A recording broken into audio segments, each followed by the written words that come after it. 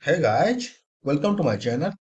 Today we are going to see one more interesting topic, that is how to implement ADO.NET in ASP.NET Core 7.0 Web API.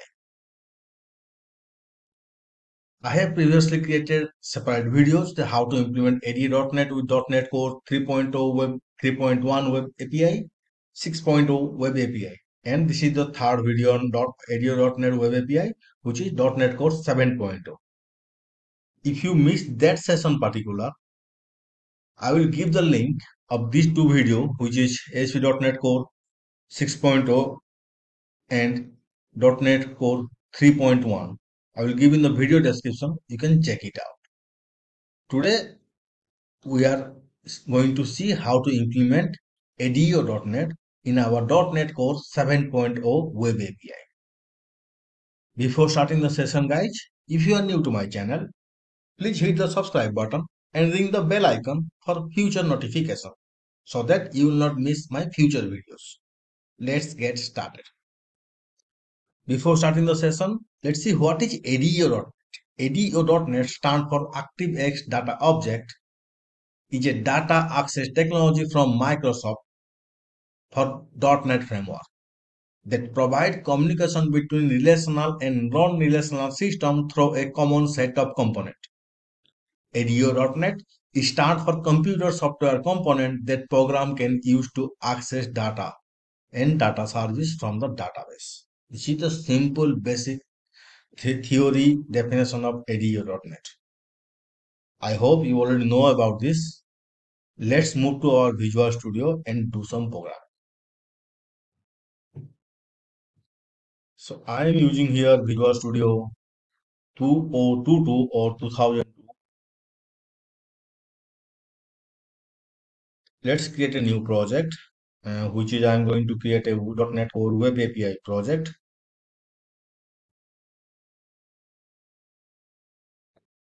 It is taking much more time normally. Okay, it's not come.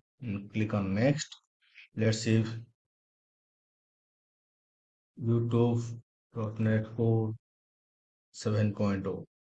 Okay, and after completing this session, I'm going to give the source code in the Google Drive and give the link in the video description so you can also check it out. Click on next. For now, I'm not keeping HTTPS. I'm keeping use controller and keeping the open API or Swagger support, and keeping the framework version is .NET 7.0 standard term support. You can see 6.0 long term support, 7.0 standard term support. Now click on create. And we are going to need a Nuget package, which is system.data.sql client. After creating the project, I'm going to add that Nuget package into my project. Yeah, project got created. Okay. Now I will go to Nuget package manager and manage Nuget package for solutions.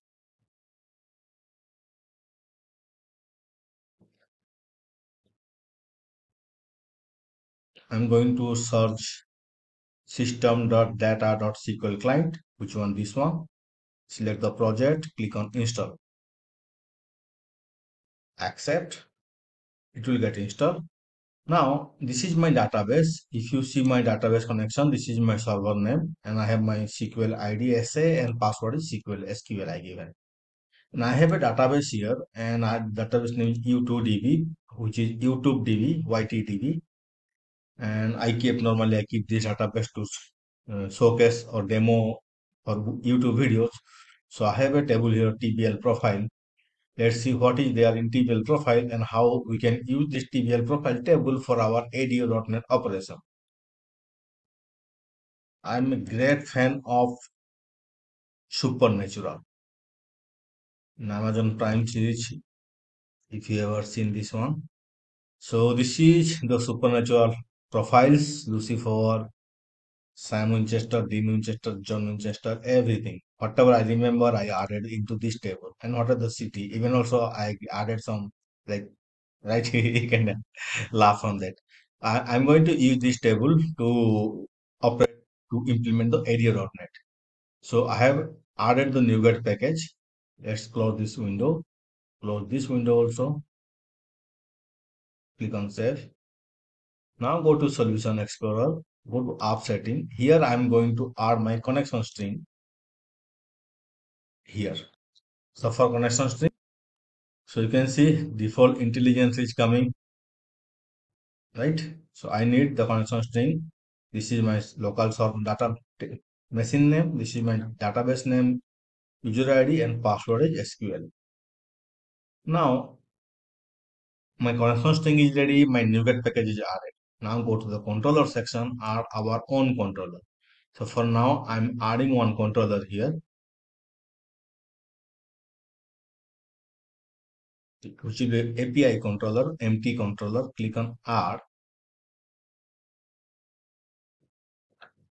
Let's say I'm giving ADO profiles controller, right? And we have column name like auto ID, full name, city is active like this. Okay, I no need of this route. And for now, I'm commenting this one. I'm going to add a model inside my application. So I right click, add a folder, a models. Inside the model, I'm adding one more class, which is profile model. And here I'm going to keep auto ID,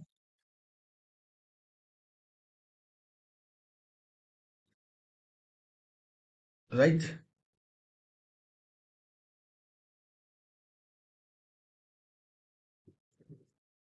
I just need this three data of information, auto ID, full name, and city. Now go to our controller section. Oh, you can see everything is coming here, right? Guys, you want to know how I am getting all this intelligence? You check out my previous video. I also give the link button in the in the link in the I button or in the video description. This is the GitHub Copilot, guys. This one, right? So for now, I'm going to keep my route edge, get all profiles. I'm keeping public async tasks, I action results. I'm keeping same, right? And now I'm keeping one more thing here actually. Okay, it is showing the error because we are not returning anything. Let's return something. Okay, now I need in the class level or control level. Now, if you can see, I'm adding a constructor and initializing the I configuration, right? So you can see everything is coming because of the GitHub Copilot. Guys, it is too fun to work with GitHub Copilot.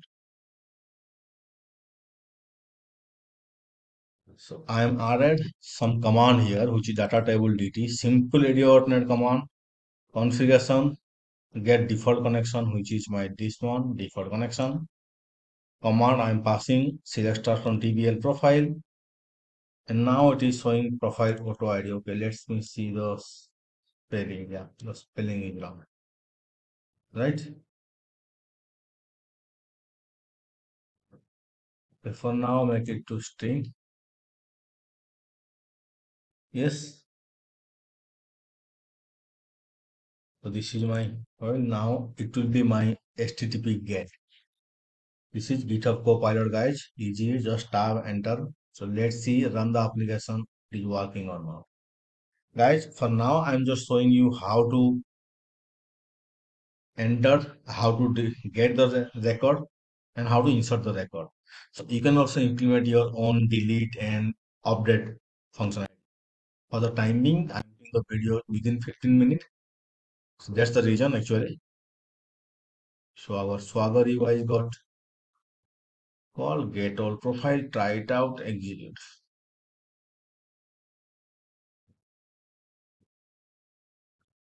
Okay, okay. Yeah, I should return this one actually. I was returning a blank, right? Now rerun the application. Okay, now try it out. Click on execute. You can see all the record are coming. In this way, you can implement our select operation. Now implement the insert operation. So for insert operations, I need completely this. Let's copy paste and say profile. Okay. In this case, actually, I'm not keeping anything. Here, I'm keeping the profile model. Let's see,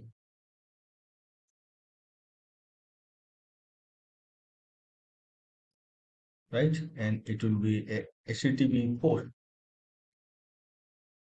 Now it will be same,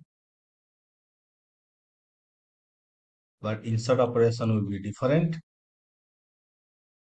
I'm just keeping my open and connection dot close.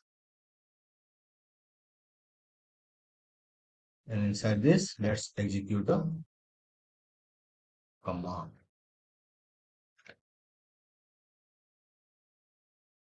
So how can it insert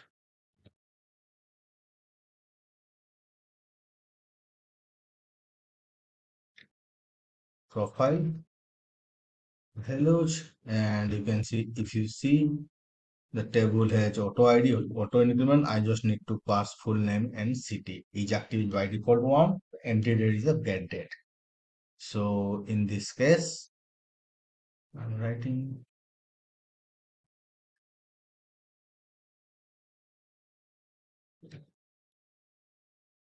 which is name and city, and this is current date. So name will be obj dot full name,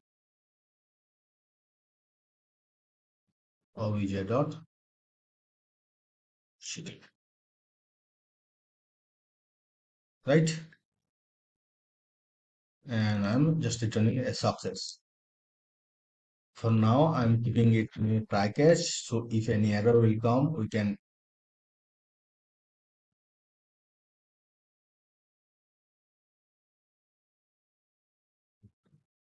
right? Now run the application. So this is getter profile, this is save profile. So first now we check, we have 24 row now and left. Okay, I miss one guy actually. No, I already added Chucks early. So let's give it the real name God and insert it one. So now try it out, and auto ID I'm giving for now 0, full name giving the capital God, and city is the right. Try it out. Success. Now execute the query. 25 record. Let's just see what the last record, right? We're inserting in this way. Guys, I'm a great fan of supernatural, so don't mind on the data. So in this way, we can implement our radio.NET in our .NET Core 7.0 web API. Guys, I hope you like this session. If you do, give me a like and share this video with your friends. Thank you very much. Bye bye.